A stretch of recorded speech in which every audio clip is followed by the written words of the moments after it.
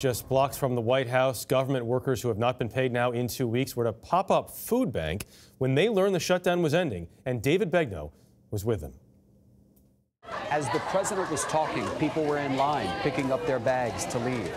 These ladies had sat down and started eating and were actually watching the president's address on their cell phone. Everyone seemed happy to hear the news, but they were cautiously optimistic. I'd say it's about time. I hope that it is a little more sustainable than 3 weeks, so we're not going through this again in 3 weeks. Jessica Martinez was waiting to get her food. She's been struggling to cover child care costs while working without pay at the Department of Justice. This for you means what? That my family will be able to pay our bills and we'll be able to keep our homes and, be off the street and stop begging for food. This had been the fourth government shutdown since 2013, but the longest in U.S. history. And many of the 800,000 furloughed federal workers endured more than a month without pay. I'm excited that the government will be reopening. I think it's about time.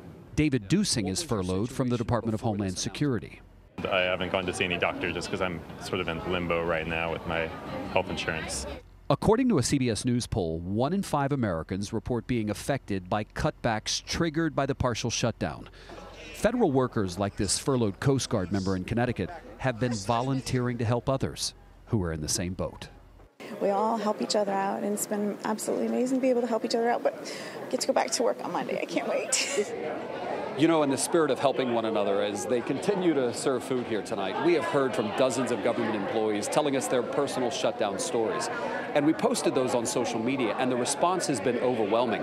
One man offered to pay for the remaining funeral costs for a government employee's relative. Somebody else said, I want to buy the new tire for that government employee's vehicle.